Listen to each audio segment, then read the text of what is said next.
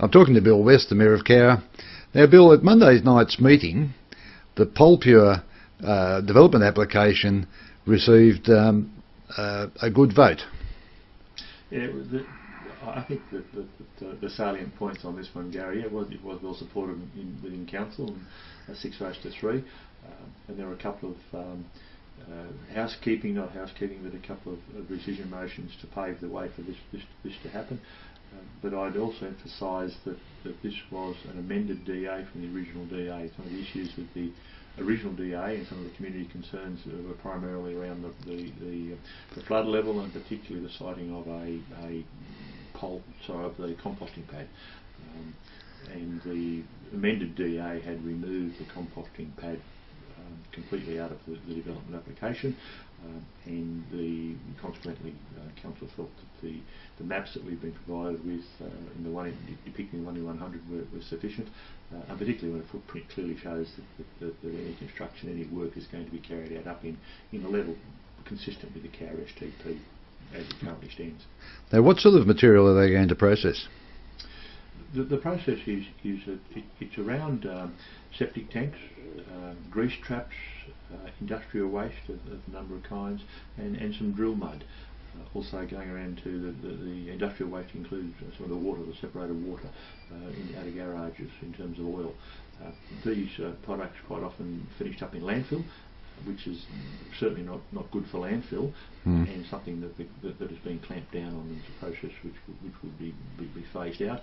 And some of these products can go through a sort of treatment plant, but if they're put in a large volume at once, they can have very detrimental impacts on the management of the soil treatment plant itself, which is a very fine balance in getting the chemical dosage right, but also having the right bugs to help the treatment. So this was a real win for the environment, and it's a matter of how we can handle responsibly products that are in our environment now on a daily basis, which we all contribute to, how we can better manage those and make sure that we reduce landfill. Some will go to landfill, some will be able to go through an approved sewer treatment plant here or elsewhere, and some product will finish up in potentially in a composting pad somewhere, but not on that site. So the end product will be, basically fertiliser or that sort of stuff? Well, some of the end product can be fertiliser, yes. Compost certainly can be, some of the liquid, but it'll be done under very strict EPA guidelines and scrutiny. So bear in mind this DA was initially assessed by Cowra Shire Council in very close concert with the EPA, and then as a result of some issues raised about the perceived conflict the council had, it was appropriate, raised and brought to our attention, and it was appropriate to go out and have an independent review of the DA, and the conditions of consent that are applied are by and large, are the conditions imposed by that independent review, which were, I must say, very consistent and similar to the conditions that council staff had applied in the first instance to the amended DA. And have we got a time scale when this may be in operation or construction may begin? No timeline, and that's now up to the developer.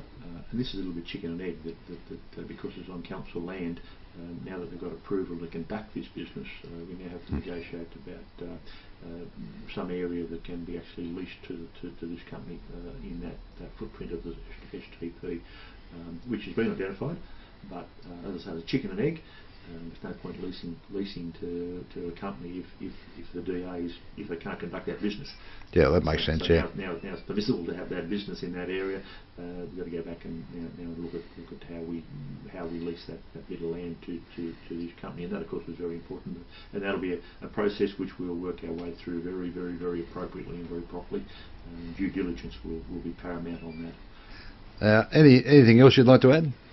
Gary, I think that the other point that's been raised in our press release is drawing the community attention that this particular facility will have some significant benefits to some of the existing industries in Cowra that do have issues with their waste, and the companies that are likely to be coming to Cowra and thinking of coming to Cowra that will also find this to be beneficial.